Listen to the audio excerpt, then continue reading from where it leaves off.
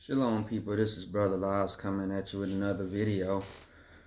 And this is a follow-up on a video I did a day or so ago talking about they all fall down, when I was talking about some of the deplorable, wicked statues all around the world that were being toppled by protesters.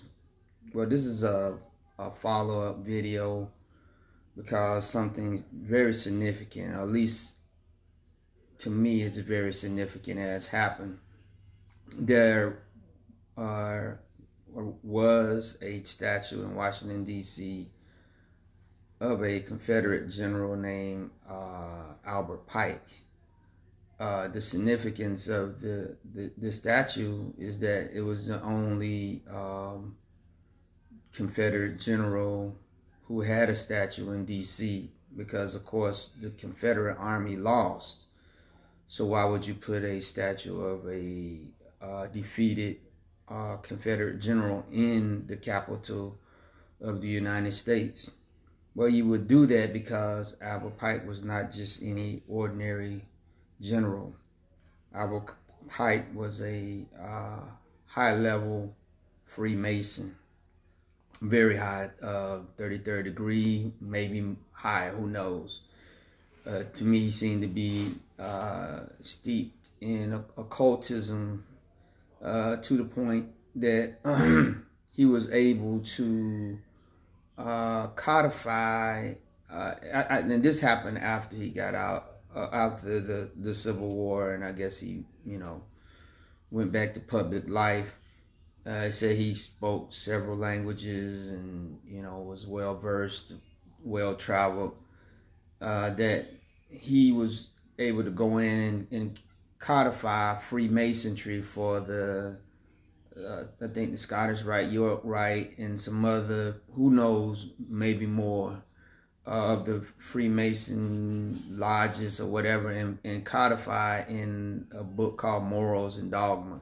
Now, of course, people in Freemason try to downplay the significance of what he did, because in that book, Morals and Dogma, he talks about that ultimately the deity that the people in Freemasonry worship is Lucifer. They try to downplay that part, but I mean, it's no doubt that anyone that's in Freemasonry, they've read that book, they have to know that Freemasonry is worshippers of Lucifer, the worshippers of knowledge, the illuminated one.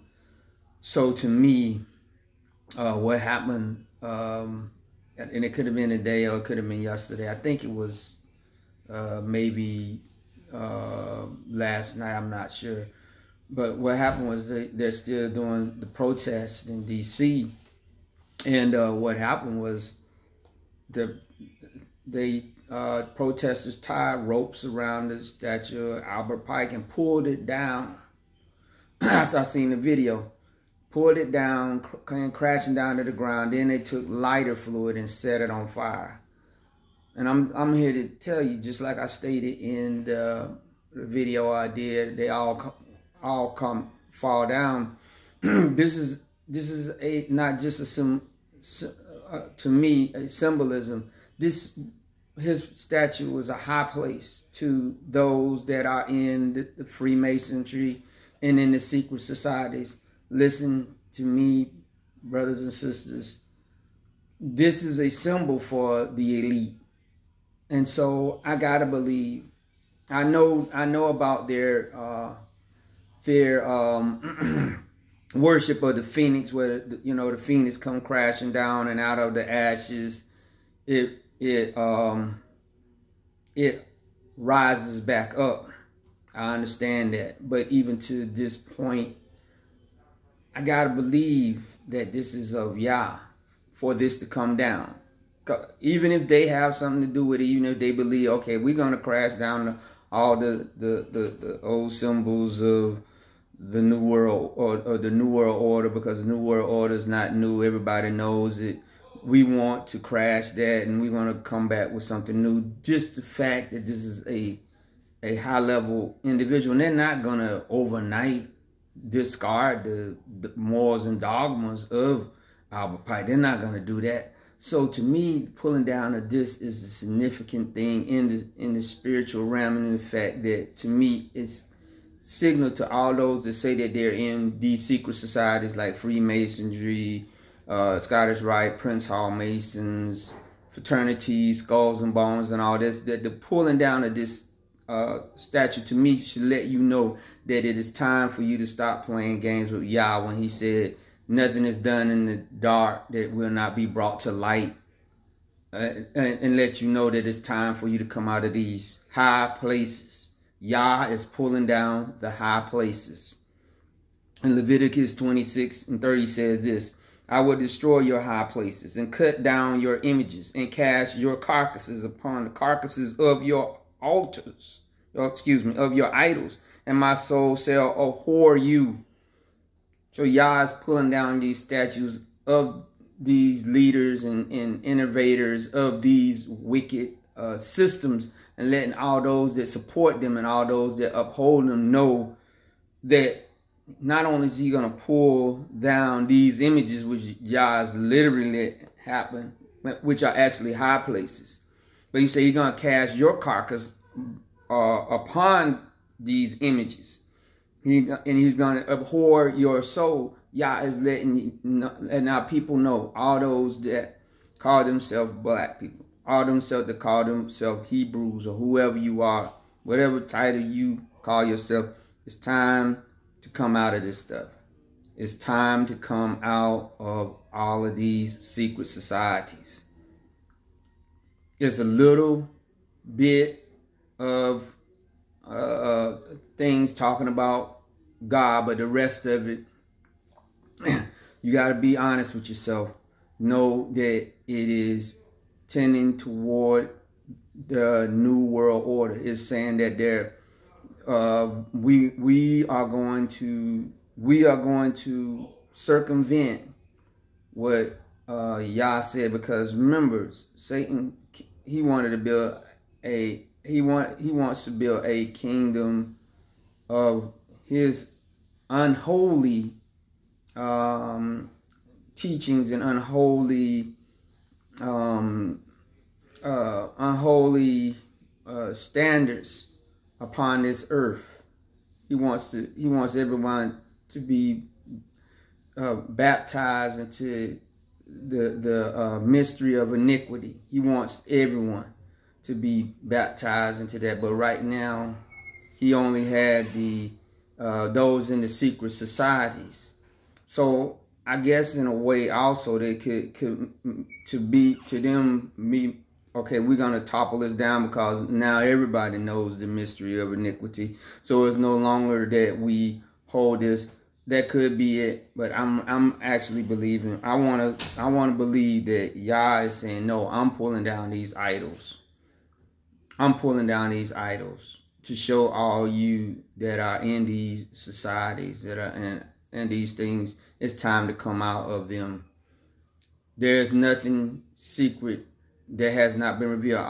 Over the last, I guess, 50, 40 years, a lot of the understandings of the secret societies, Freemasonry, Bilderbergs, all this stuff has been revealed anyway. It's not a secret no more anyway.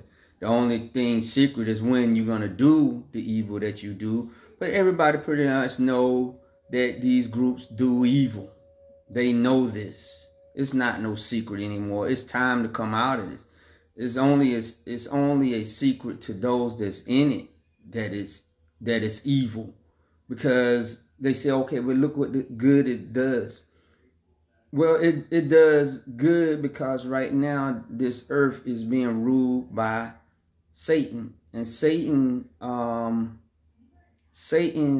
is only right now letting things go forth that make him look good. So that's why he allowed the secret societies and all those to be able to do charitable things and all these things, because he wants to transform himself into an angel of light. And so he uses these groups He uses people that might come in them with well-meaningness, but when they get in there, they find out it's certain darkness. But once they make certain oaths and pledges and stuff, they can't go back on those things unless they, you know, they say that their tongues would be cut out and all this other kind of stuff. So I'm telling you, Yah is saying enough is enough. I'm bringing these high places down. I'm bringing these images down. Because if you go to Numbers, you go to Numbers 22 and 41, this is talking about Balaam. And it came to pass on the morrow that Balak took Balaam and brought him up into the high places of Baal, that thence he might see the utmost part of the people. Now, when King Balak wanted Balaam, the prophet, to curse Israel, he brought him up to the high places of Baal. He brought him to one of the temples of Baal so that he could look out upon Israel and curse Israel. I'm here to let you know that people that are in these high places, that we're in these different skull and bones, they look at us as Israel, and they have been cursing us. They have been cursing us in their high places. I've heard, and I really do believe it, that in every city, wherever the highest place in that city is, that they usually have an altar or some kind of place where these people do sacrifice, or they have these orgies or whatever to keep a power or grip over that city. And you can bet you believe that if that's the case, and you look at most of the urban centers where blacks are, and there's great poverty and crime and everything, that in these high places, these people are praying curses as they look down upon the different skyscrapers where they're at, and they point their hand toward the area where most of the black people live, like maybe in the south side of Chicago or wherever it is in Chicago where the black people at, and pray that there will be death and destruction in there, because in this particular scripture, that's what Balak was trying to get Balaam to do. He was trying to get him to curse Israel from the high places, right? Then, if you look,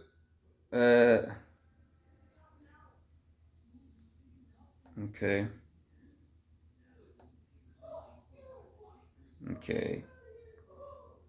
If you look at 1 Kings 2:3-2, this says, "It's only the people sacrifice in high places, because there was no house built unto the name of the master to those days," right?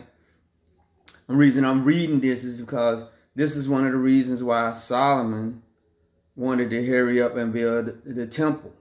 Because in the beginning of Solomon's empire, he was trying to fall after the Most High, right? He was trying to do that. But he understood that because the people didn't have one central location, they had all these different high places that they were going to offer their sacrifices unto the Most High Yah. Now, some of them places, high places that they were offering, they were actually offering to the Most High. But then some of those sacrifices they were actually offering to other deities. So Solomon wanted to have one high place that they would go to. He wanted to have one place that they go to, and that was the temple, so that they could get rid of the high places, so that there would be no need for the high places, for you to go to the high places. Therefore, if they found any high places, they can destroy them.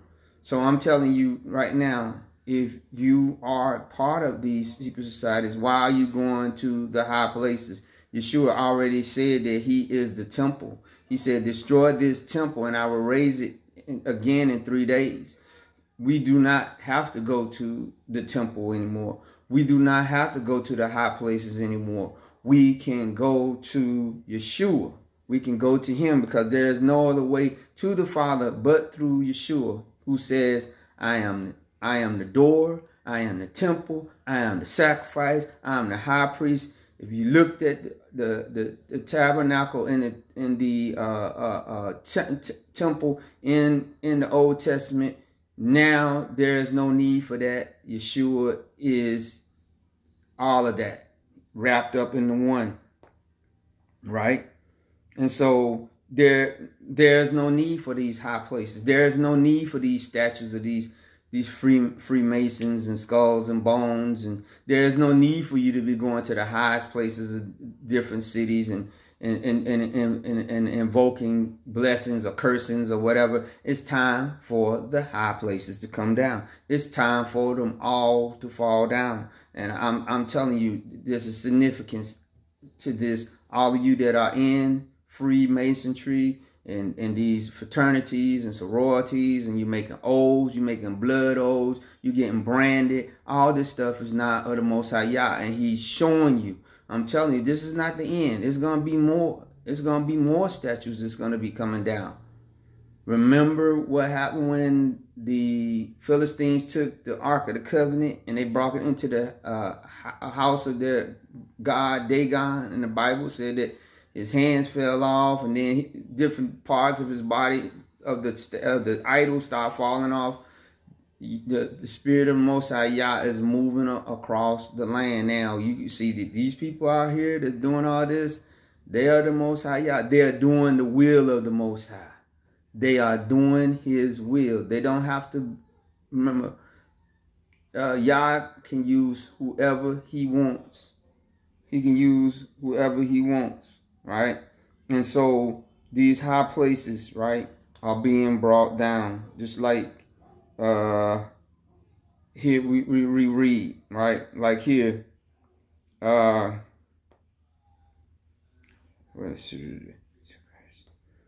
secretly did a thing with it. Okay, so 2 Kings 17 and 19, it said, and the children of Israel did secretly those things which were not right against the master their Elohim, and they built them high places in all their cities, for the tower of the watch, from the tower of the watchman to the fenced city. See what I'm saying?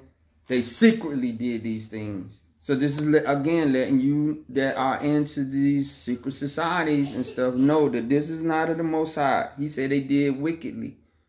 They did wickedly because there's a lot of cultic knowledge in everything that different people are getting mixed up into, right?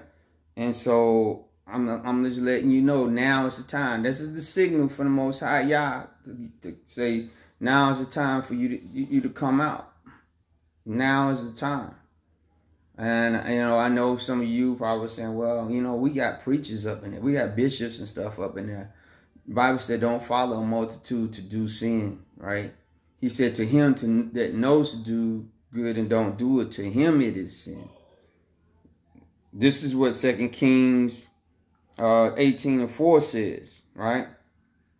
And I think this is talking about King Joash, I'm not sure, but it says, he removed the high places and break the images and cut down the groves and break in pieces the brazen serpent that Moses had made. For unto those days the children of Israel did burn incense unto and called it Nehushtath. And I think this is King Joash, if I'm not mistaken. Let me see. I'm going to go to it. 2 Kings 18 and 4. Let's see. Yeah. 2 Kings 18 and 4. Because I think it was, and he was a great king that did a lot of reform in Israel, not just in Israel. Okay. Okay, no, this is Hezekiah. I know Joash did the same thing, but in this case, it says it was Hezekiah. Yeah. Okay, this is 2 Kings 18, 1. It came to pass in the third year of Hosea,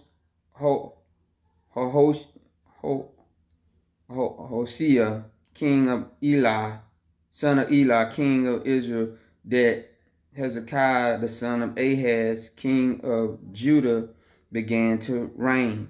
25 years old was he when he began to reign. And he reigned 29 years in Jerusalem. His mother's name also was Abi, the daughter of Zechariah. And he did that which was right in the sight of the master, according to all that David, his father, did. Yeah, and this was King Hezekiah. Yeah, it sure was. So he was trying to reform the people. He was breaking down all these high places again. This to show you that this stuff is not of the Most High Yah. It is not. And so again, like I said, this is just the beginning to me. I'm believing that the next statue that's gonna come down is that wicked statue of Cecil Rhodes, the man that pretty much enslaved all Southern Africa. At one time, he had a country named after him called Rhodesia, and now it's called Zimbabwe once they gained their freedom. But this man was totally wicked. He was totally wicked. You know, pretty much, you know, took all that money and set up the Rhodes Scholarship. You know, he was responsible for a lot of death and destruction on the continent. And right now, there's crowds in Oxford, England, that are calling for his statue to be brought down. They actually got some like a fence or something around it to try to protect it. But I'm praying that that's the next one, and I'm praying that y'all just continue to do this. And this is not gonna stop, brothers. The next thing is gonna be nations. Y'all is gonna start bringing down nations, because ultimately the scriptures in the second chapter of Daniel deal with the actual nations that are going to be. But one of the things that we know that is happening, that we know that things is getting ready to get drastic, because he said that in the second chapter of Daniel, when he talked about the iron and the clay that was mingled together, he said that they would start pulling apart at one time. And that's what we're seeing right now. That if a lot of us, you know, if they lifted the flight restrictions, travel restrictions, and we could get passports, a lot of us would leave today to get away from this place. Now, I'm not gonna just run in without being consulting Yah, but I'm telling you, it's on my mind that, you know, it is time to separate. Because even though they're pulling down the statues and everything, like I said, ultimately, America has made over 500 treaties with different, you know, groups in this nation, and they pretty much have broken every one. So I wouldn't think that this was going to last. And again, if you remember one of my videos, I stated that if this thing is going to go according to the pattern of Egypt, that even after Pharaoh allowed or whether Yah had, you know, moved on Pharaoh to let the people go, that afterward he regretted it, and that's when they came after Israel. So again, you know, all that has nothing to do with the fact that us who or rather those of you that know that you are dealing with these secret societies, Freemasonry, and the Knights of Columbus, all these other groups, that it's time to come out of this stuff. The Bible said, come out, because if Yah is bringing a judgment upon our oppressors, his judgment is going to fall on anybody and anything that's doing evil. So you got to come out. You got to leave it alone. And you got to ask the Most High Yah, now is the time, when his power is moving all across the earth, to smash and to tread under and to let the enemy, Satan and his minions, know that it is almost that time. So I want you to when you look at this video, I want you to give it a thumbs up. I want you to leave a comment, and I want you to subscribe. All right, be blessed.